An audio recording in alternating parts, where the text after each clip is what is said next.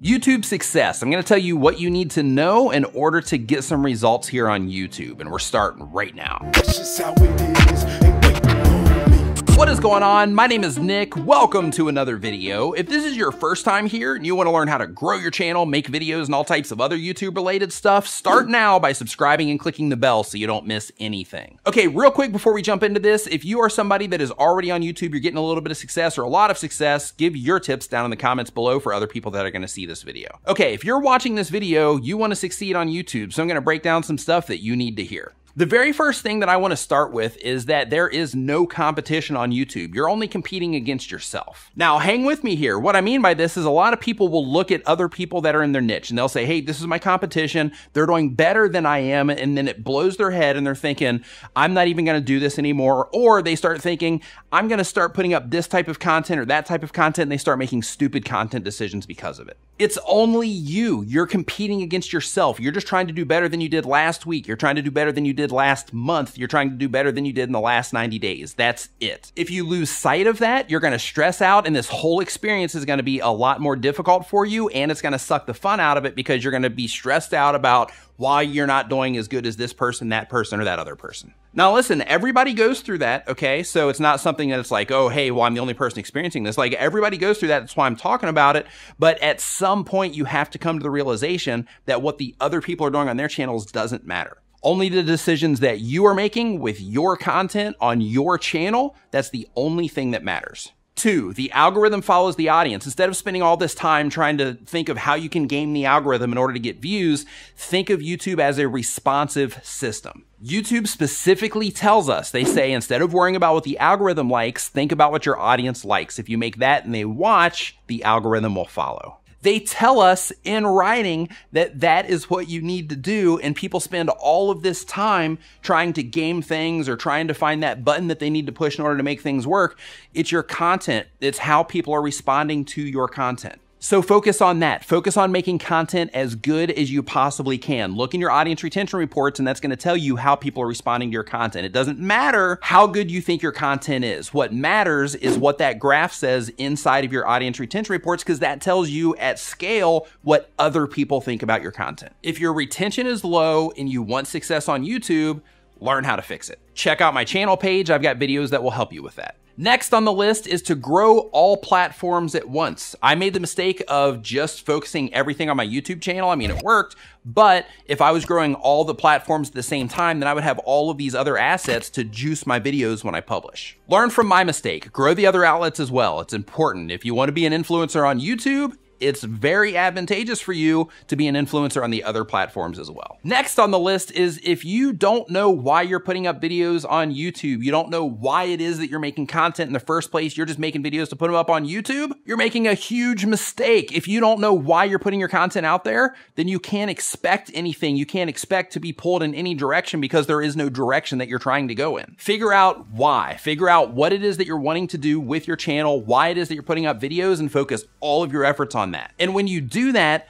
have that why as the thing that you measure, not your subscriber count, not your view count, the why. How close am I to getting what it is that I'm after? If that thing for you is, I'm just uploading videos because it's fun, then every single video that you're putting up is a massive success if you had fun. It doesn't matter if you get views on it. It doesn't matter how many subscribers you generate. What matters is that you had fun. And if you say, hey, Nick, I'm trying to grow my channel and I'm just putting up videos and I like to have fun and that's all I care about, then you can't say, hey, Nick, I'm trying to grow my channel, because you're not trying to grow your channel. You're trying to have fun, and the content decisions that you're making are going to reflect that. And don't get me wrong. I mean, this is fun. This is all fun. But when you have some type of thing that you're trying to accomplish or something that you're trying to accomplish, it can make a world of difference because you laser focus all the content that you're making towards that thing, which starts making all of the pieces come together to actually help you accomplish that thing. Next up, consistency and sustainability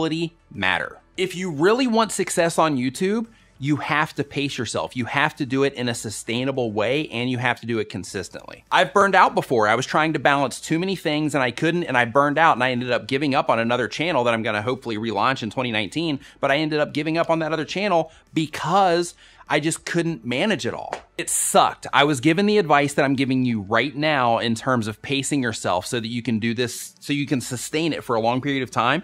I was given that advice, I didn't take it, and because of it, I got caught in a burnout. Consistency is also extremely important. If you are putting out content that has the nature to go viral, then in that case, you can be a little bit more relaxed because your videos are, of that caliber, so to speak. But if you are like the rest of us and the type of content that you're making does not have the nature to go viral, well, you need to be in those subscription feeds. You need to be putting those videos out that you're ranking in search so that people can find them. You need to start having those videos going out on a regular basis with the new tags on them. You need to keep putting your content out so you can pop up in the suggested column next to other people so that you are at the tops of the minds of the people that watch your content so they keep getting hit with your videos, keep getting hit with your videos, keep getting hit with your videos. Another thing that is extremely important that most people overlook is a content strategy. Know why you're making your channel, know what it is you're trying to accomplish with your videos, but know specifically with each video that you're putting out, what is it that I'm trying to have this video do? How can this video relate to another video? How can I put these videos together in a stack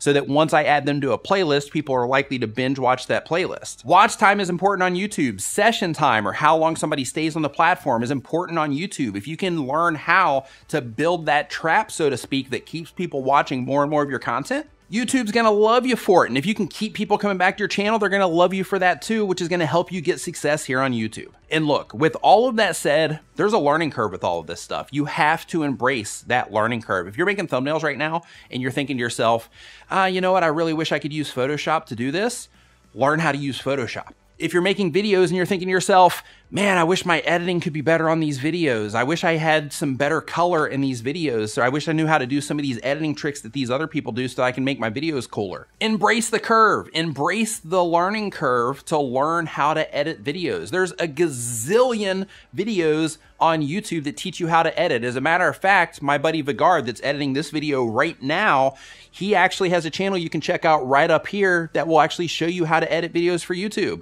Go and watch his videos. Another thing is that you don't need the best equipment in the world, but if your equipment sucks, like if you're using a phone that's just horrible, eventually, start with what you've got, but eventually you should upgrade. Now, I'm not saying that you gotta have the best equipment in the world, but what I am saying is that you need to have your stuff at a certain acceptable level, because these days, we have this quality level that we have come to expect. And if you're not meeting that, or at least getting close, there'll definitely be some tolerance with what it is that you're doing, but when you get the chance, upgrade.